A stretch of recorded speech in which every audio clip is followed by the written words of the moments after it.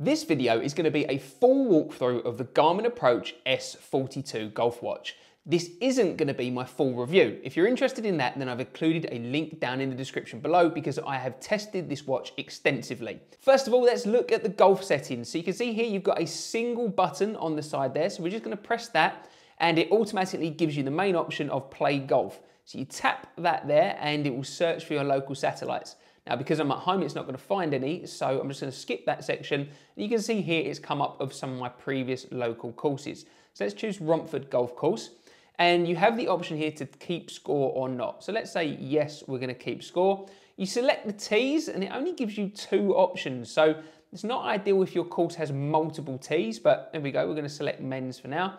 And it started us straight off. So here we go. You can see here at the top, it's the first hole because you've got #1 and it's a par 4. And what you've got here is the layout to the front, the middle and the back of this hole here. And you can see here you've got a green on it as well. Now you can probably make out, if I just get that in focus, there we go. You can probably make out that you've got these numbers on the outside here as well. So you can see there that there's a little red mark next to the first hole. So that's a quick way of counting round and knowing which hole you are on. On this watch here, it is a touch screen. So first of all, if we touch the screen, then it gives you a better view of what the green looks like.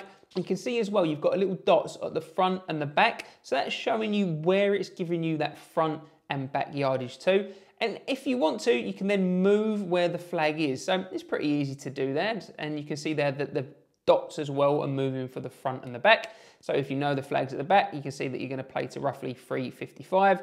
Flags at the front on this hole, it's going to be more like 335.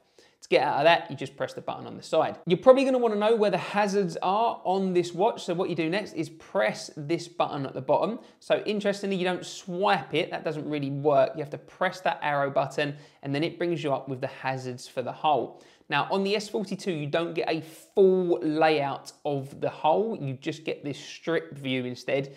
And there's a few little kind of intricacies to get used to. So you can see on the left here, it tells you the front and the back of the hazard. So in this case, it's a bunker. You can see here as well, you've got the letter D and a few dots. And then you've also got this blue line, a white line, and a red line.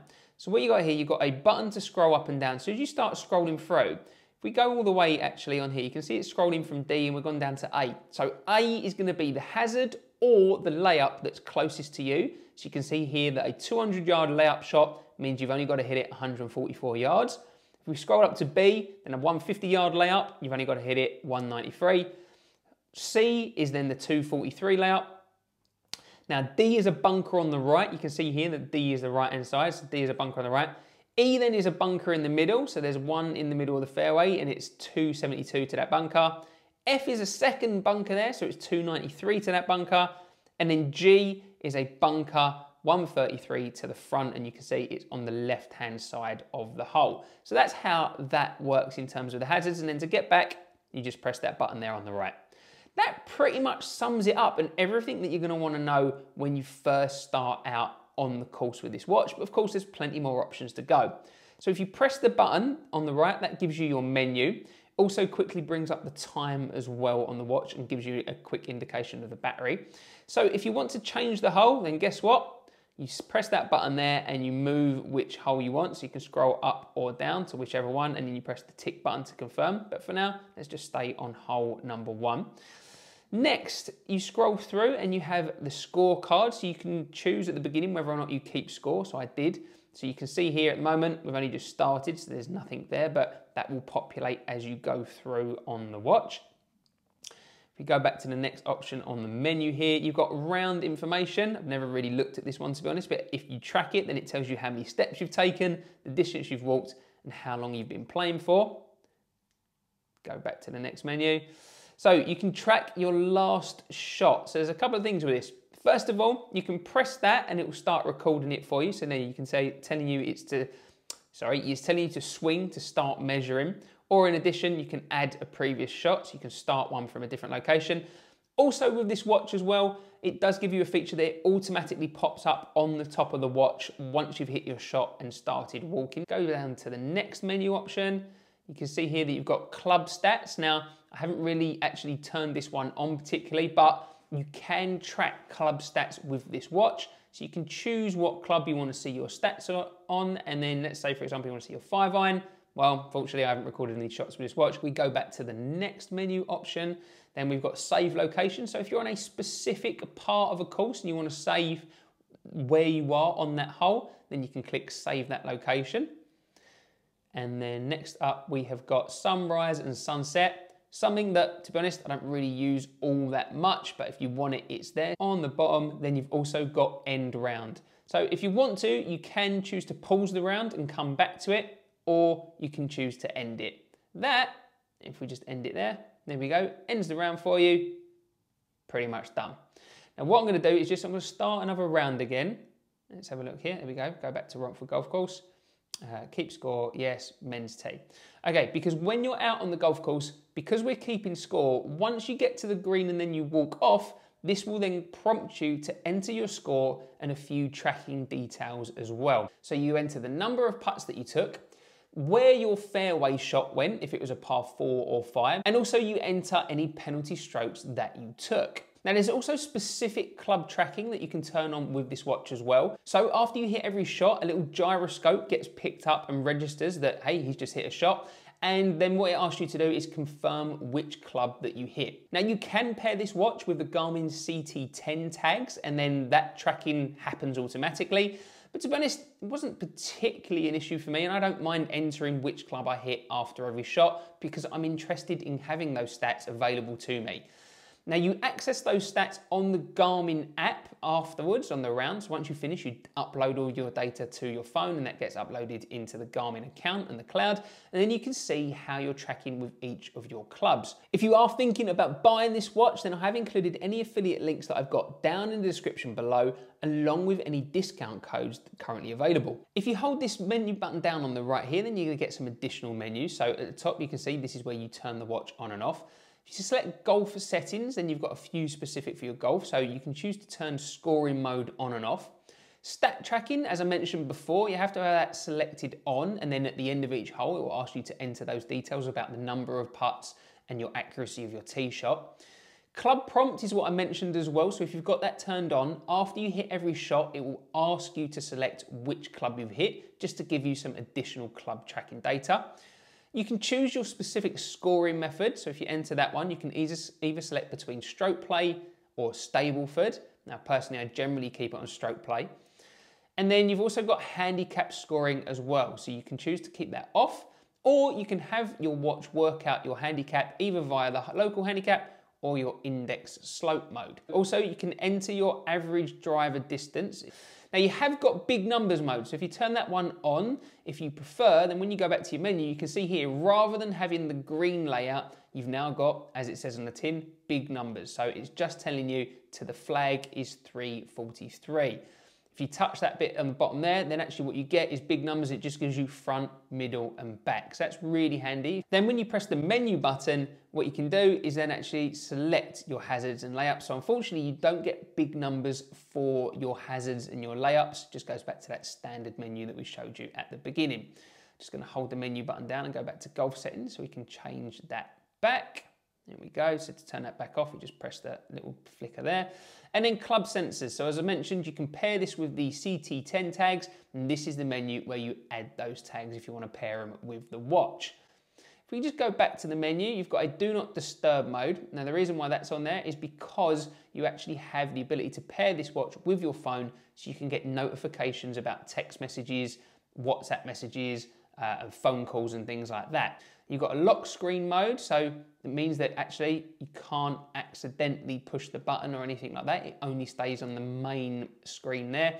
What you need to do is then hold the button, gives you a little vibrate and lets you know that it's unlocked the menu there for you. If we go back down, you've got a few options for different watch faces as well. Let's see what way you have to scroll. Okay, so you scroll up and down. So it's totally up to you, whatever kind of style you prefer on these watch faces. You know, it's not necessarily the most stylish watch going. That's quite a cool little digital one if you want it. But for me, I actually quite like it on this one here because it gives you the battery indication, gives you your day date, and a nice easy time mode as well. So there we go, I've selected that watch face. If we go back to the menu again, scroll down. So again, you can see here that you can choose to disconnect your phone if you want to. You've also got a settings button. So this is now just the general settings on the watch. So you can choose to have an auto lock mode. So it always locks the watch after a certain amount of time. Or you can choose that the lock mode comes on during activity or not during activity. For me personally, I just don't bother washing it, so I keep that one on off. Now you have the backlight mode, so you can turn the backlight on and off. You can see there that that's the difference that the backlight makes. It's not the most amazing backlight, and if you actually press backlight, you can choose how bright you have it. You can see here I have it on 100%. Now that obviously the lower that you turn that backlight down, then the longer the battery's going to last. In fact, I think if you pop it up to a certain amount, if I put it on 100%, normally, because it was on 100% before, it hasn't, but it gives you a little warning saying 100% means the battery won't last as long. And you've got a timeout mode for the backlight as well. So you can see here that I haven't touched it for too long. Yeah, it probably gives you about 5 seconds until it cuts out. So you can choose to increase the length of time on the backlight. There you go, there's that setting I said before. This setting will reduce your battery life. So up to you how long you want your backlight on for. Press the menu button as back. Now you can choose to track your activity as well. So when you're linking to your phone, then it will count your number of steps and things like that. And you can add it into your health app if you choose. And again, you can track that in the Garmin app as well. We've got on the bottom here, manage widgets. So with the widgets, there is a certain way that you can see all these random little bits. You can see the weather, your sunrise, your calendar, golf mode, steps, notifications. You can turn all of those on and off. It's totally up to you with the touch there. I'll show you how to get to them in a little bit. You've got a user profile mode, so something that I haven't really, oh, there we go. So it's just general details about me. I'm not 5'11", I'm a shade under 6 foot, I think. I don't work in pounds, I have no idea. That's probably too light, too heavy, no idea. And which wrist you are wearing your watch on. Change the language if you want to, change your time details if you want to, and the date, and then you've got units as well, so track it whether you want stuff in miles, in yards, your pace and speed in miles, your elevation in feet, your weight in pounds, kilograms, height in feet, temperature in Fahrenheit. I don't want it in Fahrenheit, we're in the UK here, we use Celsius. There we go. No idea what Fahrenheit is. If we come out of golf mode, so we're going to click the menu and we're going to go all the way back down and we're going to end the round there. So it gives you a summary of your round at the end of it, and you can choose to save it, discard it, or as I mentioned before, pause it. And we're going to discard this round. Yes, I would like to discard it. Thank you very much.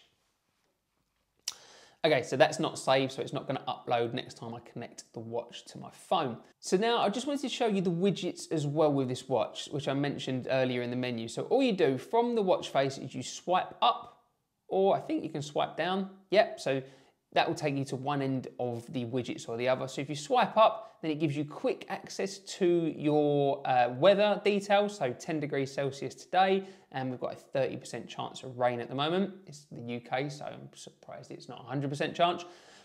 You scroll through and then you're gonna get your sunrise and sunset details. And then I believe, let's have a look. Oh yes, so sorry, that's calendar. So it's Christmas all day. Merry Christmas, everyone. And oh, by the way, I'm not recording this on Christmas Day. I'm not that kind of monster. I think it's, you know what, I don't even know what she's saying. It's a bank holiday today. Oh, that's right. Yeah, it is a UK bank holiday today. So it's telling me, great. Okay, we've got a bank holiday. And then it gives you details of your last round that you did. So you can see the last time I used this watch was at Rodway Hill Golf Course. And for some reason, I just recorded it for 10 holes.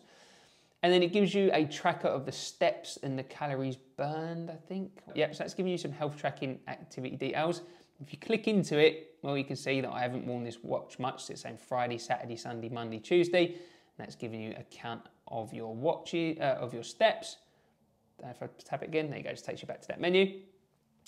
And let me go back to the widgets again.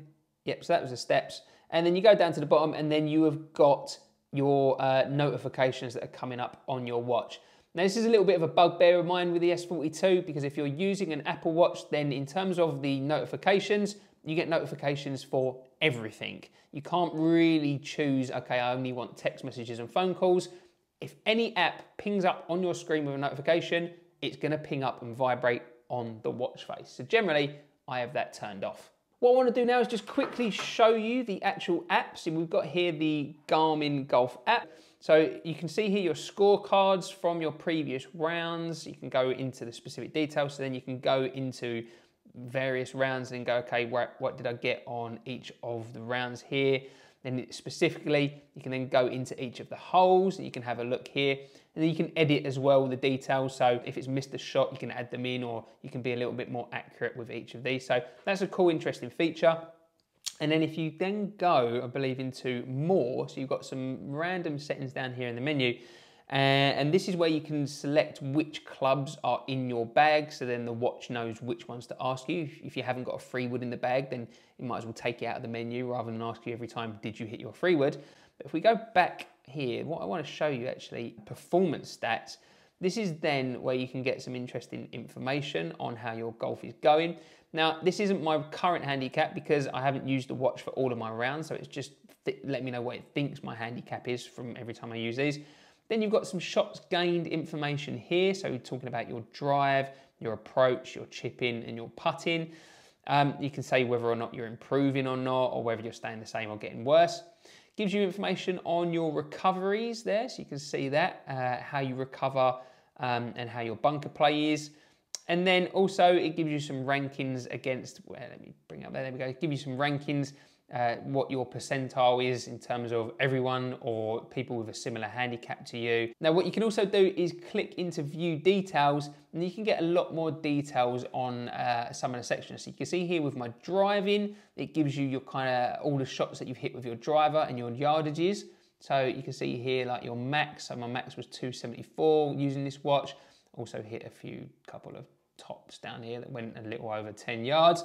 And you can kind of see your dispersion left and right as well. And it gives you some percentages of your accuracy. If you go across to your approach, again, it's giving you some approach accuracy information, telling you whether you miss left, right, short or long. As you can see here, like an average golfer, I'm missing 49% of my approach shots short, so I should be clubbing up a lot more. And then you can actually make that specific to whatever club it is that you've got. So that's all my clubs, but if you only want to look at how accurate you are with, I don't know, a 7-iron or something like that, then you just choose which clubs you want to see and then just apply it, and it will give you all the information just for that one club. Now, if you want specific details on your chipping and your putting, then I've got it here because I've got CT10 tags linked to another club. But if you actually look and you haven't got the CT10 tags, then this information is locked to you. It says go buy the CT10 tags. From the main watch screen, if you press the menu button, you can see you've got these 4 colored buttons down the bottom as well. So you select that and you've got a few options for additional things you can do with this watch aside from golf. So you can see here that you can choose a GPS activity. So you've got to wait for the GPS to kick in, unfortunately. So through the power of editing, we're just going to skip ahead to once that GPS has been found. There we go. So it's picked it up. Press button to start and stop. And the thing is, I don't know what activity it's picking up. So I guess it's picking up whatever activity you're doing, whether it's running or walking or out on the bike. It's giving you distance and your speed as well. It's kind of interesting. I've stopped it there, so we don't want to do that anymore. And I'm guessing, oh, I've pressed the button again. And you can probably hear the big, hefty vibrate that this watch is giving me. So I'm going to press the watch to stop it, and it gives you a summary, and then you can select done down the bottom. Do I want to save that? No, not particularly. Do I want to discard it? Yeah, we're not going to bother with that one. And then also you've got a stopwatch. So if you want to use a stopwatch, it's pretty easy. Press button to start and stop. I did press the button to start and stop. Let's try it again. Okay, so it's just a second hand. It doesn't go down to 1/10 of a second or anything like that. Let's go back to the menus. Here we go. You've also got a timer. Again, if you want to set a timer on it, you can do. We've got an alarm clock if you want to put one on. You can find your phone if you want. You've also at the bottom got this true swing mode. This again is helping you in terms of improving your golf game and something you can work on down the range, but you need an additional device connected to the watch. If you're looking for a full review of this watch, including not only the positives, but the negatives about using this watch on and off the course, then I've included my full review right here. And if you enjoyed this video and found it helpful, then please make sure you hit that like button and subscribe to my channel so you can keep up to date with all my latest reviews and videos.